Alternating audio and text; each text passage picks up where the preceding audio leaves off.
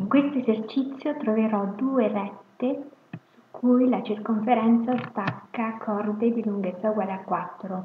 Per trovarle metto a sistema l'equazione della retta x uguale k con l'equazione della circonferenza e determino i punti A1, B1 e A2, B2 che sono mostrati anche in figura. In questo esercizio troverò anche questa volta due punti, due rette su cui la circonferenza stacca corde di lunghezza uguale a 4 radici di 2.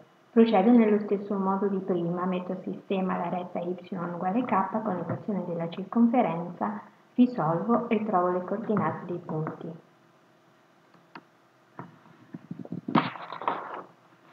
In questo esercizio uso un altro metodo per trovare l'equazione della retta su cui la circonferenza stacca una corda di lunghezza uguale a radice di 5. Impongo la distanza tra il centro e la retta che sia uguale al cateto del triangolo rettangolo CAH. CA è il raggio della circonferenza, AH è la metà della corda AB che la circonferenza stacca sulla retta.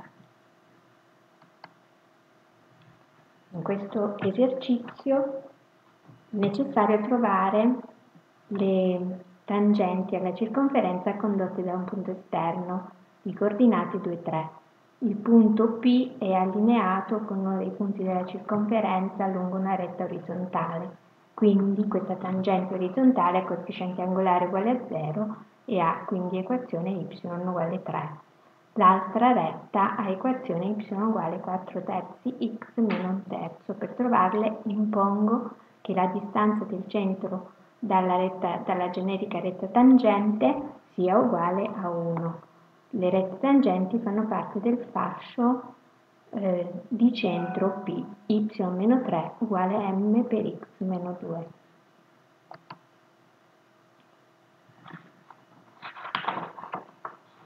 In questo esercizio bisogna trovare le equazioni delle rette tangenti alla circonferenza condotte per i punti in cui la circonferenza interseca l'asse delle y. La circonferenza è equazione x alla seconda più y alla seconda più 8x meno 6y uguale 0, c uguale 0, quindi una circonferenza che passa per l'origine.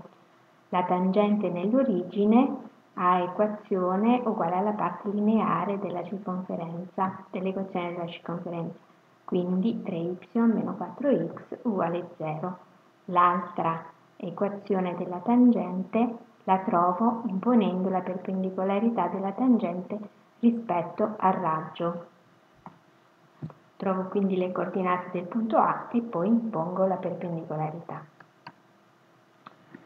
Nell'ultimo esercizio bisogna trovare le equazioni delle due tangenti nei punti in cui la circonferenza interseca l'asse delle y. Procedo quindi allo stesso modo come prima, trovo le coordinate dei punti A e B, poi trovo il coefficiente angolare del raggio CA e del raggio CB, impongo la